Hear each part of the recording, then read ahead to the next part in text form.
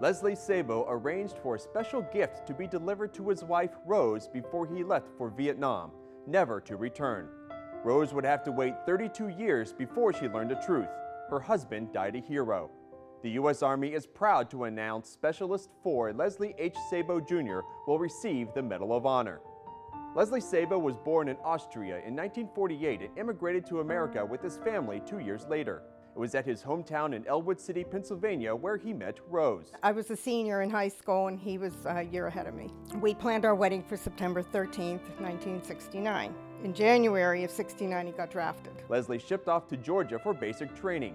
When their original wedding date approached, they let him come home the weekend of our wedding, and he had to go back that next day. Leslie was assigned to the 101st Airborne Division and was told he was going to Vietnam. And we had 30 days together, and then he left in November. And I never saw him again. Leslie's battalion was ordered into Cambodia. On May 10th, his company was ambushed from all sides by a large enemy force. When a grenade landed near him and a wounded comrade, Leslie shielded him with his own body, taking the brunt of the blast himself. When they were telling me this, I'm like, are you sure? You know, I couldn't believe it. Leslie then charged an enemy bunker, receiving several wounds from automatic fire.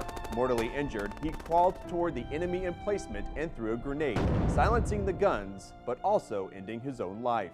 I never stopped loving him. Sometimes it feels like yesterday I lost him.